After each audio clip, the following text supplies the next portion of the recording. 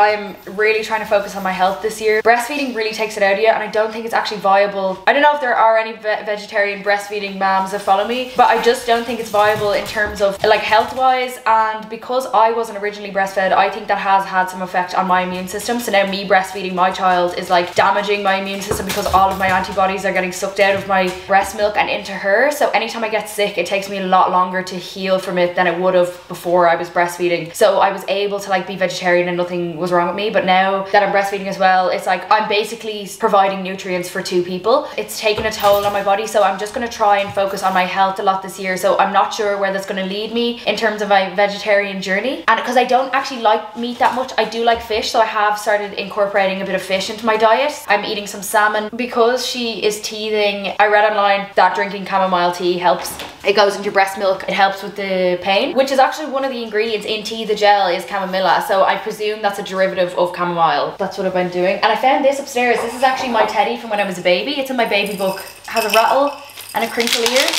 Now I can pass this down to my baby because I thought I lost this when my parents sold their house. I thought my mom left this behind in the attic because I hadn't seen it since. I just found it upstairs, so it must have been in my dad's attic. I'm here minding Peanut today. Dad and stepmom are gone to a wedding. We are trying to move. I haven't documented it, but that's one of the main reasons why I am so stressed out, I suppose. And I can't share the reasons until we actually do move. Every time I go for a viewing, I have a panic attack, all the way from like the way there until I get home. I haven't been able to sleep in that apartment. I've been too scared, anxious all around, so I am losing a lot of my hair, particularly around the hairline. That's what I'm most insecure about, is my huge massive 5 head and my big chin and my small lips. So like for my forehead to actually be growing larger and larger by the day is stressing me out. After I gave birth, I was like, oh, I went through such a beautiful experience. I was able to birth a child. Like I'm never going to be insecure ever again. Those negative thoughts always creep in when you're feeling at your worst. Like you're anxious, and then bad self-talk comes back, and body image issues and being insecure. It just all happens at once, which is really annoying. It's like,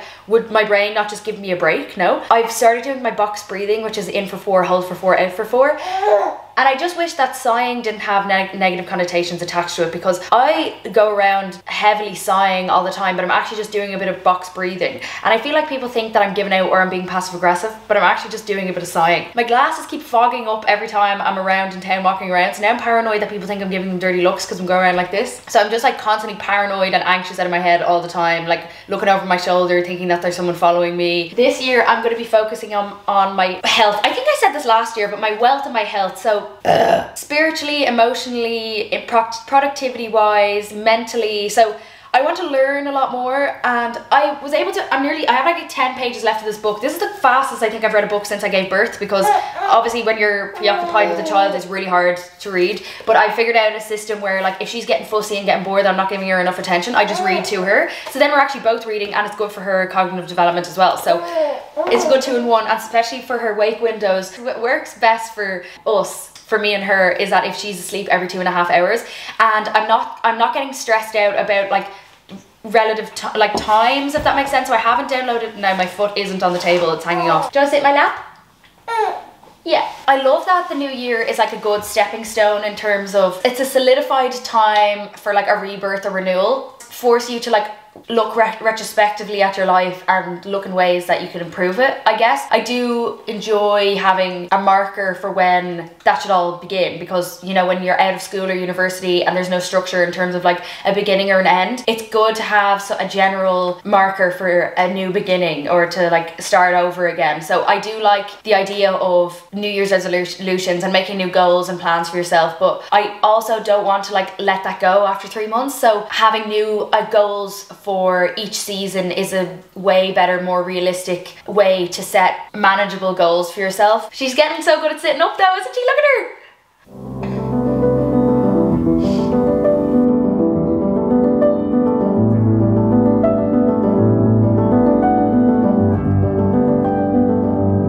We're gonna bring you on a walk soon, Peony!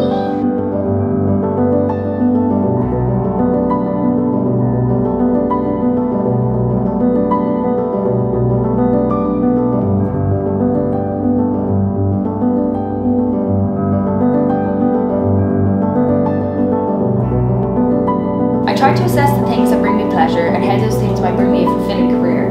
I think about how I spend my time, where my interests lie. The questions come naturally, as if supplied by the other, and the answer sits in my empty skull. I don't even have my glasses on, like I can't see. Hello. Hello. Mama. Mama. Mama. Mama. And the answer sits in my empty skull. Nothing. Nothing, nothing, nothing. Sarah buzzes. I had a kind of fucked up day at work, I say. Sarah nods. Yeah, my shit's always fucked up. She tells me about her office mate is always listening to shitty music and how she can feel a confrontation brewing.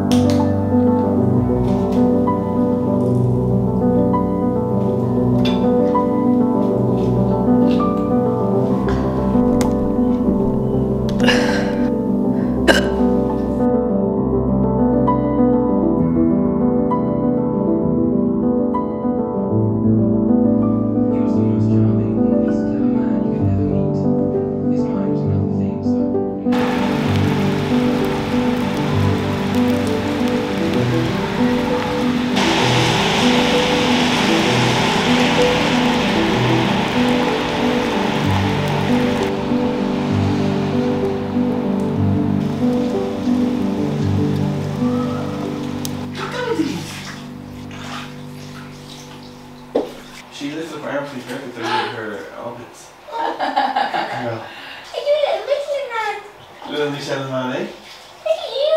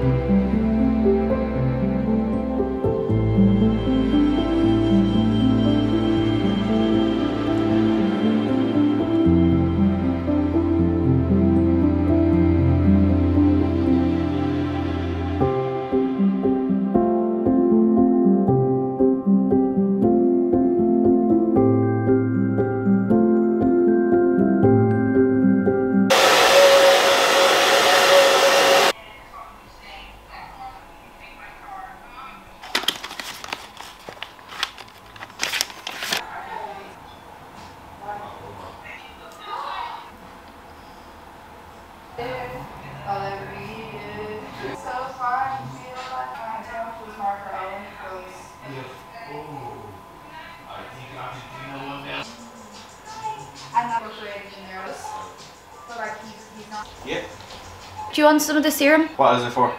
It's moisturising serum. Sorry, it's so cold. Guys, isn't it so...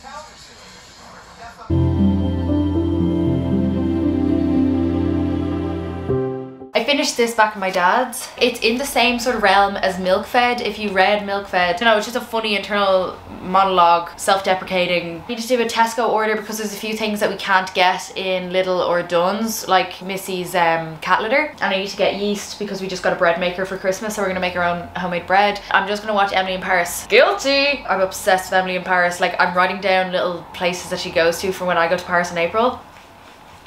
I only got a few things in the Stephen's Day sales. I got her one of those like steamer puree, one of those machines where you make like pureed food. It's probably totally not necessary, like I could have just steamed it and then used the blender, do you know? But it's like nice, tight and compact, so you can just do it all in one. And I'm really excited to make her own puree, so I've been like taking pictures of baby food that I've seen in shops for like combinations and inspiration. She'll only be on like fruit purees in the next month or so, and like baby porridge, which I'll just mix with my breast milk, and then we'll try do baby led weaning. But she seems to be really interested in food. Like anytime I'm eating, she's kind of staring at it and going to grab it, so that's a good sign. I got one of those seats that you like attach to a chair, or you can place it on a bed or place it on a couch, because we actually don't have a table here, so I was just gonna like place it down on the couch so I can sit in front of her instead of like standing and feeding her.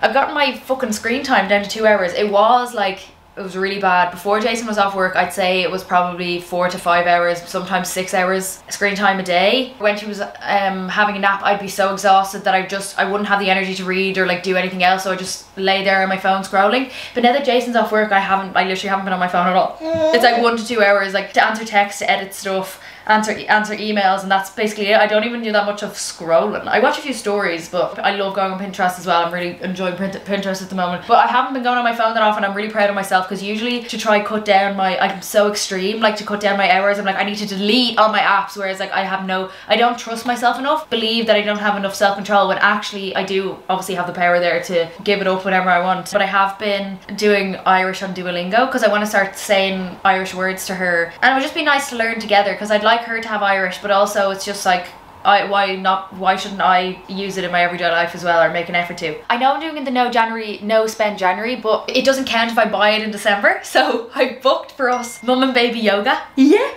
I'm so excited. It's gonna be my first like mom thing that I'm going to. I might make a friend, I might make a mom friend. They also do a thing called baby jam, but I tried to book that, but it just wouldn't let me. It wouldn't let me go to the page, so that's like a thing where they play instruments and stuff for babies. That would be fun to go as well. I also booked a baby on board screening for me and Jason to go, because I haven't been to the movies. I haven't been to the movies since I saw on Colleen Kuhn in the IFI, whenever that was in the cinema. Over summer, probably like July. I haven't been able to see anything, so I got tickets to go see Matilda the musical, and it's a baby on board screening, so you can bring your baby. But guys, once you Google things, there's actually a lot of stuff that you can bring your baby to. It's just annoying because they were showing shit movies as well. I actually emailed Estella because I wanted to see Banshees of Inisherin. Or is it the Banshee or Banshees of Inisherin? I don't know. The Banshee. Oh, I think she's hungry. I wanted to see the Banshee of Inisherin, and I emailed them, and I was like, do you have any the baby on board screenings? They were like, oh, we're not showing this because 18s on the baby on board. And I was like, but you're showing like 15s movies. And they were like, yeah, but it's 15A. And I was like, but they're babies. But I understand that. Obviously it's just like the law. That's the law and that's a fact. you know the harnesses that you put on children?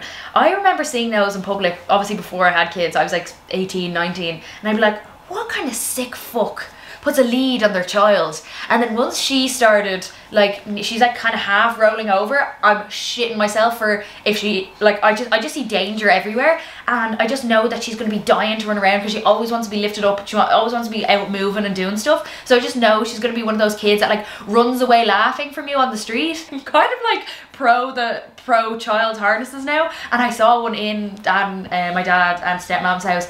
I don't know if they used one in Cora, but they also seem like a bit of a health hazard, because what if you like pull on them by accident and then they fall over, you know, fall backwards? So I don't know how it works, but it's just like keep track of them, you know, when they're not tall enough to hold your hand yet. I'm just shitting myself all the time that she's gonna hurt herself. But at the same time, like, Jason is scared putting some pieces of clothing on her because he's scared of hurting her, where in that sense I'm like, she's not that fragile. Like, you just have to, you know, pull her, and you know when they're real stiff when they're babies and they don't like stretch their arms out, I'm like, you just have to fucking shove it in. And I also like hold her the arse ways constantly, like if I'm doing stuff with another hand, I'm just like holding her like a football with the other. In that sense I'm like, she's grand. But whenever she's not around me, if I'm not holding her, if she's just lying down something, I'm like, like constantly thinking that she's gonna launch herself off something, which hopefully you won't do, but she's about to. I'm gonna cozy up now.